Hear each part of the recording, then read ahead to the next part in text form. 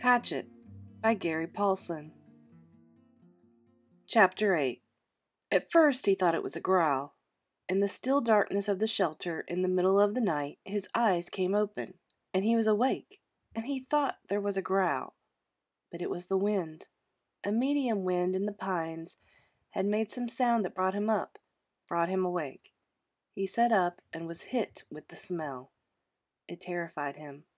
The smell was one of rot, some musty rot that made him think only of graves with cobwebs and dust and old death.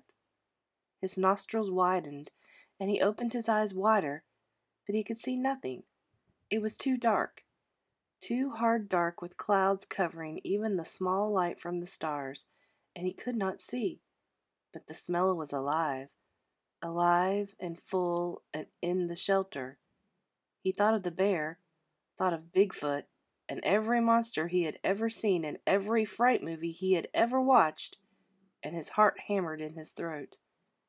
Then he heard the slithering, a brushing sound, a slithering, brushing sound near his feet, and he kicked out as hard as he could, kicked out and threw the hatchet at the sound, a noise coming from his throat. But the hatchet missed, sailed into the wall where it hit the rocks with a shower of sparks, and his leg was instantly torn with pain, as if 100 needles had been driven into it. Ugh! Now he screamed with the pain and fear, and skittered on his backside up into the corner of the shelter, breathing through his mouth, straining to see, to hear. The slithering moved again. He thought toward him at first, and terror took him, stopping his breath.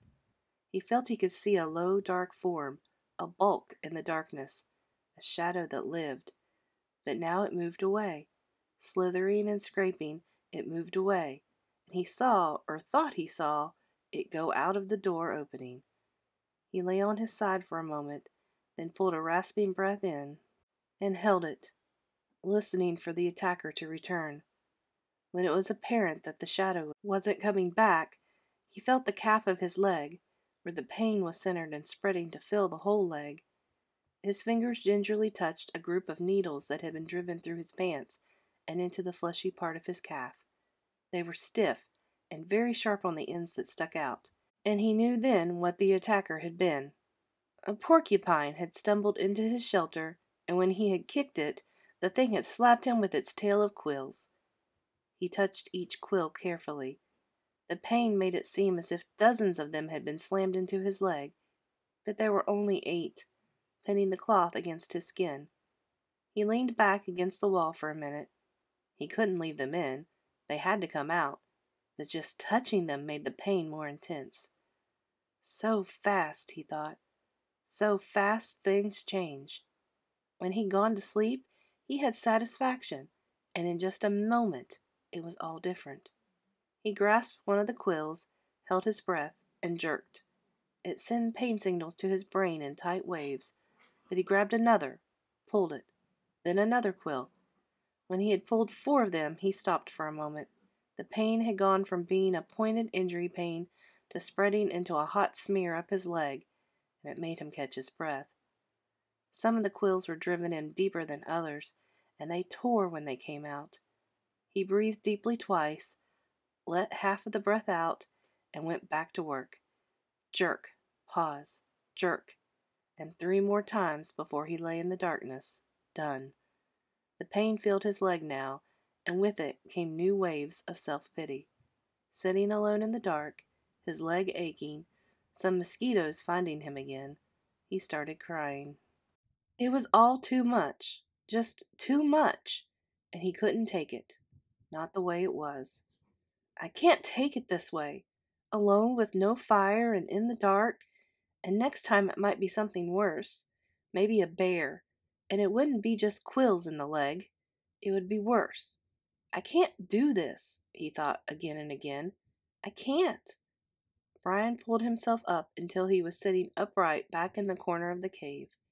He put his head down on his arms across his knees, with stiffness taking his left leg, and cried until he was cried out. He did not know how long it took, but later he looked back on this time of crying in the corner of the dark cave, and thought of it as when he learned the most important rule of survival. which was that feeling sorry for yourself didn't work. It wasn't just that it was wrong to do, or that it was considered incorrect. It was more than that. It didn't work. When he sat alone in the darkness and cried and was done, all done with it, nothing had changed. His legs still hurt. It was still dark. He was still alone, and the self-pity had accomplished nothing. At last he slept again, but already his patterns were changing, and the sleep was light, a resting doze more than a deep sleep, with small sounds awakening him twice in the rest of the night. In the last doze period before daylight, before he awakened finally with the morning light and the clouds of new mosquitoes, he dreamed. This time it was not of his mother, not of the secret, but of his father at first, and then of his friend Terry. In the initial segment of the dream, his father was standing at the side of a living room looking at him, and it was clear from his expression that he was trying to tell Brian something. His lips moved, but there was no sound, not a whisper. He waved his hands at Brian, made gestures in front of his face, as if he were scratching something, and he worked to make a word with his mouth, but at first Brian could not see it. Then the lips made a shape, but no sound came out. Ma. Brian could not hear it, could not understand it, and he wanted to so badly. It was so important to understand his father, to know what he was saying. He was trying to help, trying so hard, and when Brian couldn't understand, he looked cross, the way he did when Brian asked questions more than once, and he faded. Brian's father faded into a fog place Brian could not see, and the dream was almost over, or seemed to be, when Terry came. He was not gesturing to Brian, but was sitting in the park at a bench looking at a barbecue pit, and for a time nothing happened. Then he got up and poured some charcoal from a bag onto the cooker, then some starter fluid, and he took a flick type of lighter and lit the fluid. When it was burning and the charcoal was at last getting hot, he turned, noticing Brian for the first time in the dream. He turned and smiled and pointed to the fire as if to say, "See? A fire." But it meant nothing to Brian, except that he wished he had a fire. He saw a grocery sack on the table next to Terry. Brian thought it must contain hot dogs and chips and mustard, and he could think only of the food. But Terry shook his head and pointed again to the fire, and twice more he pointed to the fire, made Brian see the flames, and Brian felt his frustration and anger rise, and he thought, all right, I see the fire, but so what? I don't have a fire. I know about fire. I know I need a fire. I know that." His eyes opened, and there was a light in the cave, a gray, dim light of morning. He wiped his mouth and tried to move his leg, which had stiffened like wood. There was thirst and hunger, and he ate some raspberries from the jacket. They had spoiled a bit, seemed softer and mushier, but still had a rich sweetness. He crushed the berries against the roof of his mouth with his tongue, and drank the sweet juice as it ran down his throat. A flash of metal caught his eye, and he saw his hatchet in the sand where he had thrown it at the porcupine in the dark. He scooched up, wincing a bit when he bent his stiff leg, and crawled to where the hatchet lay. He picked it up and examined it, and saw a chip in the top of the head. The nick wasn't too large, but the hatchet was important to him, was his only tool, and he should not have thrown it. He should keep it in his hand, and make a tool of some kind to help push an animal away.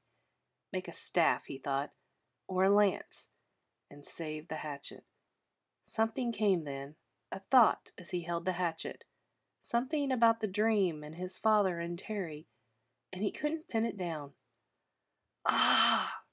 He scrambled out and stood in the morning sun and stretched his back muscles and his sore leg. The hatchet was still in his hand, and as he stretched and raised it over his head, it caught the first rays of the morning sun. The first faint light hit the silver of the hatchet, and it flashed a brilliant gold in the light, like fire. That is it, he thought, what they were trying to tell me. Fire. The hatchet was the key to it all. When he threw the hatchet at the porcupine in the cave and missed and hit the stone wall, it had showered sparks, a golden shower of sparks in the dark, as golden with fire as the sun was now. The hatchet was the answer. That's what his father and Terry had been trying to tell him. Somehow he could get fire from the hatchet. The sparks would make fire. Brian went back into the shelter and studied the wall. It was some form of chalky granite or a sandstone, but embedded in it were large pieces of a darker stone, a harder and darker stone. It took him only a moment to find where the hatchet had struck. The steel had nicked into the edge of one of the darker stone pieces. Brian turned the head backward so it would strike with the flat rear of the hatchet and hit the black rock gently. Too gently, and nothing happened. He struck harder, a glancing blow, and 2 or 3 weak sparks skipped off the rock and died immediately. He swung harder, held the hatchet so it would hit a longer, sliding blow, and the black rock exploded in fire. Sparks flew so heavily that several of them skittered and jumped on the sand beneath the rock, and he smiled and struck again and again. There could be fire here, he thought. I will have a fire here, he thought, and struck again. I will have fire from the hatchet.